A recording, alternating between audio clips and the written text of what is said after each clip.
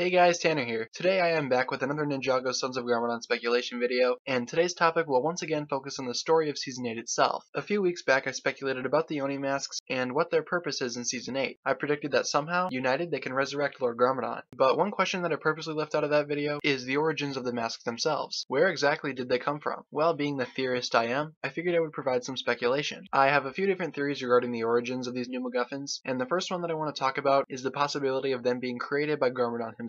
What if back during the Serpentine Wars, or even after his complete transformation, he created the masks as backup just in case he were to perish? I don't know who he would have left them behind for, unless, like Sensei Wu, he managed to train a small group of people or had a small following. My second theory suggests that in Season 8, we will see the introduction of an entirely new realm. Again, the phrase Oni relates to demon or devil or something along those lines. So what if there exists a realm which is inhabited by hell-like beings similar to demons? Maybe this realm even houses a being of immense power, similar to that of the preeminent from the Cursed Realm. I could definitely see something like this happening. For one, you get a chance to introduce another of the 16 realms, and have that realm tie in with Ninjago's history, and it would also introduce another major threat into the land of Ninjago. Garmadon is presumably the main villain of Season 8, but that does not mean that there cannot be another threat. If they do go this route though, I have a feeling that it will just be a revamp of Season 5, so this might not work out and might not happen, but I still stick by my theory that the Oni masks are from a different realm. Now my third theory may be a little crazy to some, and might actually scare some people away, but I'm still going to explain it because to me it sounds really interesting. So basically my theory goes that the Oni masks were created by the first Spinjitzu Master. We already know that Season 8 will focus on the first Spinjitzu Master a little bit and sort of explain his backstory, so this is mainly where that theory stems from. We've seen glimpses before of the beginning of Ninjago and the first Spinjitzu Master's origins, but some specifics really weren't highlighted that much. We all know that the first Spinjitzu Master created the land of Ninjago long ago using the 4 golden weapons, but what if the Oni masks had something to do with that as well? What if the Oni masks somehow contributed a little bit to the formation of the land? Again, we don't know at this point if the Oni masks will possess any sort of element, but we know that the first Spinjitzu Master and the golden weapons did. Maybe the golden weapons on their own were not enough to create the land of Ninjago, so the first Spinjitzu Master had to use a little bit of dark magic. The plot point of the first Spinjitzu Master using that evil to create the land the ninja walk on would be devastating to them, and especially in the case of Lloyd. That also leaves the door open to do a sort of identity crisis story featuring Lloyd. I would love to see this happen because it could be really interesting, and would make us rethink the history of Ninjago as a whole. We can infer though that the masks either come from a dangerous place or hold some sort of immense power. Another point of evidence is the fact that one of them was being locked away in one of Cyrus Borg's facilities. They must be of some importance, but figuring out what they do and where exactly they come from remains a mystery. But now I turn to you. Where do you think these strange relics come from? And of what significance will they be in Season 8? But besides that, that's pretty much all I have to say in this video, so thank you guys so very much for watching. If you enjoyed this video, don't forget to give it a thumbs up rating, and as always, be sure to hit that subscribe button, guys, because it really does mean a lot to me. Don't forget to leave a comment stating what you thought of the video itself or the subject matter, or if you just had a general comment, that's fine too. Thank you guys so very much for watching once again. My name is TannerFishies, and with that, I bid you farewell.